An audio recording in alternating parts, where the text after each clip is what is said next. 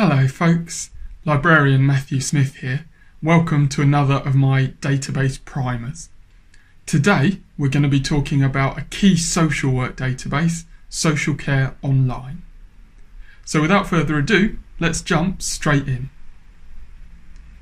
Now with all of my videos I always start off in a search engine so that they are as easy to follow as possible. All I'm going to do to start with is look for Social Work LibGuide UEA, and that will hopefully bring up results that look something like this. So we'll click on this top option here, UEA Library Social Work, and it is the quick start guide basically for social work here from the library. If you've already got a link for this, feel free to skip the first searching page. Now from here we're going to jump into our list of databases, which is a list of everything we have access to here at UEA. We're looking for Social Care Online today, so we want to start with the S. Unsurprisingly, we then get only databases beginning with S, and we'll scroll down to find Social Care Online. So if I click through, this is Social Care Online. We're presented immediately with a basic search box, but we are definitely not doing basic searching today. We always want to look for the advanced search, and it's not different here. So if I click on Advanced Search, what I'll actually find is that Social Care Online is a little bit different to a lot of other databases you might use. In this case, to access the Advanced Search, you actually have to sign up to the database. Now that doesn't mean paying for anything, it doesn't mean committing yourself to anything.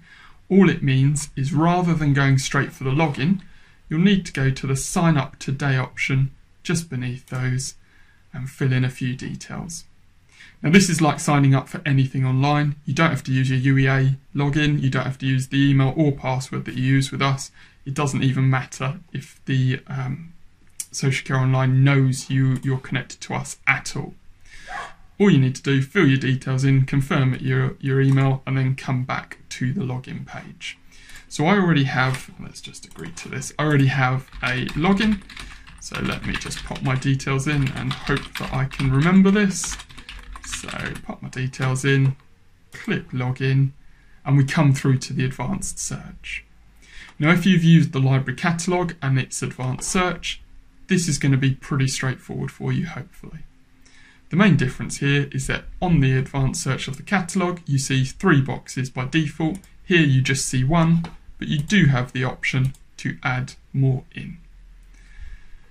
In terms of setting out our search, actually it's going to be exactly the same as the library catalogue.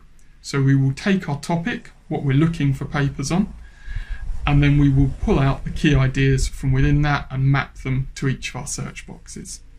So we need an example. I'm going to say let's look for papers around adopted children who are exposed to domestic violence of some description. Now in the catalogue, what you might often do is start your search by saying something like social work or social care. You don't need to do that here. Social Care Online is specifically for papers around social care and social work, so you don't need to specify that that's your area. In the catalogue, loads of other people's stuff we need to focus in on our area, but here we do not need that. So we can go straight to thinking about the key ideas of the question.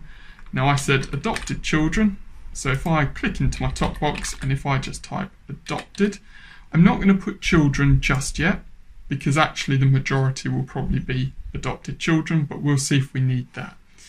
In the second box I will add the term violence. Really simple. Now like the catalogue, what you will need to do in each box is specify any alternative terms you will accept. So what we've got so far is the term adopted and, because you've got the drop down here pre-selected to add, and also violence. So any paper with adopted and violence in will come up. But what if we had a paper that talked about abuse? Okay, that we'd probably want to see. So what we'll do, within the box where we've got violence, we'll say violence or abuse. So just like on the catalogue, we have and between boxes and we have or within boxes. The other thing we might want to do when we've got something like adopted is also have adopt, for example. Now the nice thing here is that both of these terms start with the same word, basically, adopt. So rather than type this in twice, what I can actually do is put adopt and then use an asterisk. That's what we call truncation.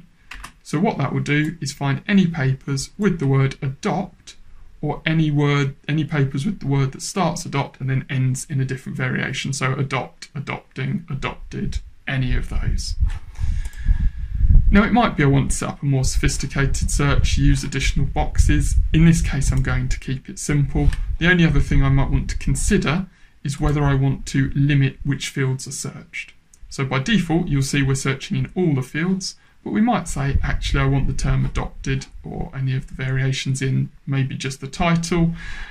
What have we got? Have we got an abstract here? Yeah, we've got an abstract option, things like that.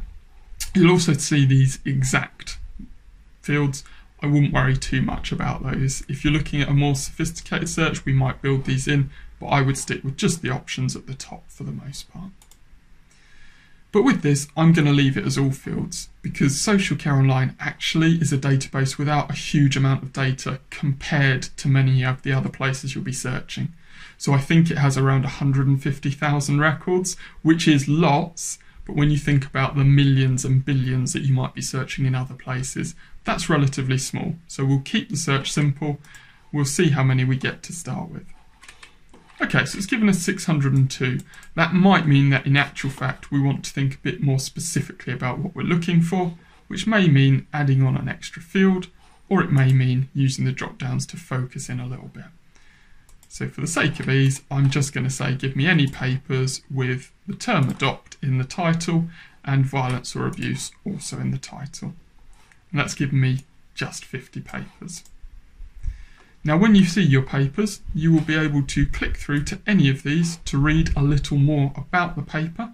And if you want to access the full text, having read the abstract, you'll see that there is a link option which should push you through to the journal homepage where you can access that particular article. Now in this case it looks like I'm going to have to search for the title again, but that shouldn't be a problem. It's worth noting though that you may find things on Social Care Online that we don't have access to. If that's the case, but they look really good, really useful, what I'd encourage you to do is come back to the Social Work Library Guide and you will find a request an article link over on the left hand side. So this is the first page we looked up on the search engine. You can request an article and this is where you will fill in the details and we will go off and try and get hold of a copy of it for you. So if you hit anything you can't get access to, that's the thing to do.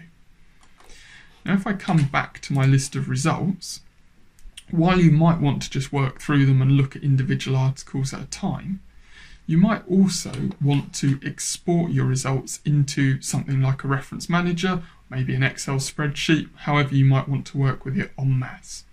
This is particularly useful when you're doing something like a literature review where you're going to do a more formal screening process. So you're not just going to cherry pick the papers that look good, but you're going to take everything that comes back and then sift it based on your own criteria. Now when you do want to export everything, you'll see that there's a handy option at the top here.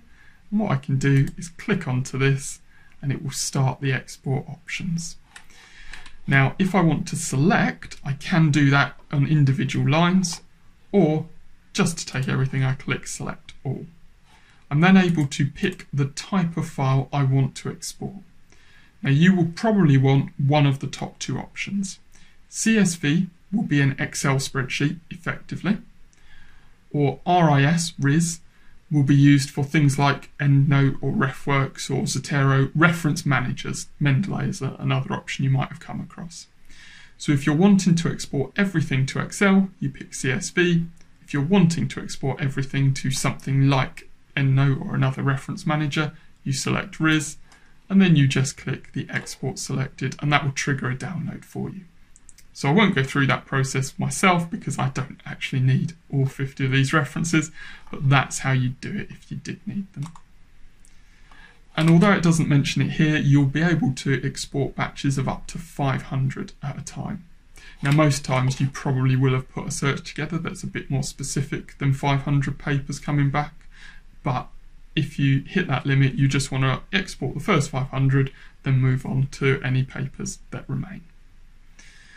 The other thing you could choose to do is save your search. So when we talk about saving our search, we're talking about these terms at the top, effectively.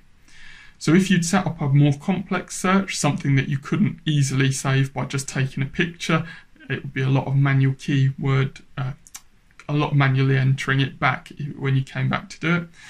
What you can do instead is you can save your search within social care online. So here, what I could say is example search 1, I give it a name. Now I am able to save it to different research groups, if I've already created them. I don't tend to do that, and for most of you, you probably won't be doing this enough to need to do that. So if I just say example search 1, save search, what you'll find is that you then have a tab at the top here, which if you flick over to, you'll see your search in there. So these are previous searches that I've obviously run as examples. If I came back to this, so when I'm in the advanced search, you'll see you have these tabs here at all points, and I should probably flag the search tips one as well. This will help you if you get stuck, if this video hasn't explained anything clearly enough, or if you want to just be refreshed without coming back to find the video. Search tips are useful, but we were looking at saved searches. So save searches, if I want to bring back one I've worked on previously, so let's say I take the human trafficking option at the top, what I can do is I can tick the box here, and then there is an action menu at the bottom, and I will just say rerun search. Click go, and it should do that for me. That doesn't look very successful, does it? What's gone wrong there? Did I need to do that? Okay, hang on a minute, let's come back. Let's see if it will let us just rerun the one we've saved. I wonder if the other one has just been sat there too long. Okay, so that's worked as I'd expected it to, where we'd get the results at the bottom. It may be that this first human trafficking one, actually there are too many results, so you see that there's over 5,000 last time I ran it. Let's just try again, so it might just be that it fell over there, or that it was taking a minute. I'll leave it loading. But that's how you rerun your searches if you've saved them.